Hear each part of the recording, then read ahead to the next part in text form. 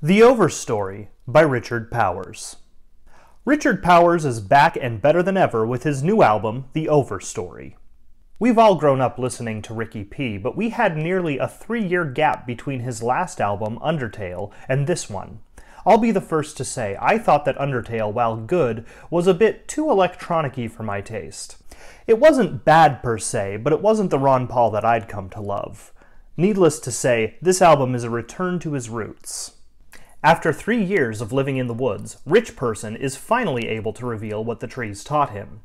And is that a bit of influence by Tolkien, I hear? No.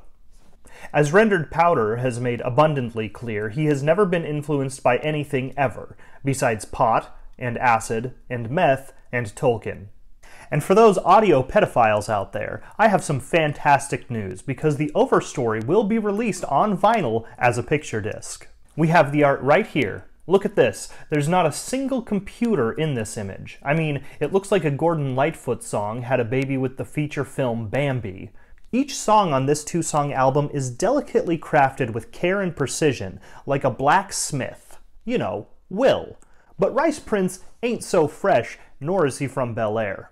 Rumor has it that while he lived in the woods, he never bathed once, proving once and for all that people who like trees are really just looking for a high place that they can hide from water.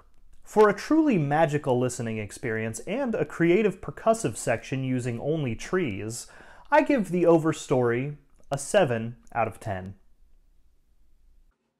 Book, book, book, book, book, book, book, book, book, book.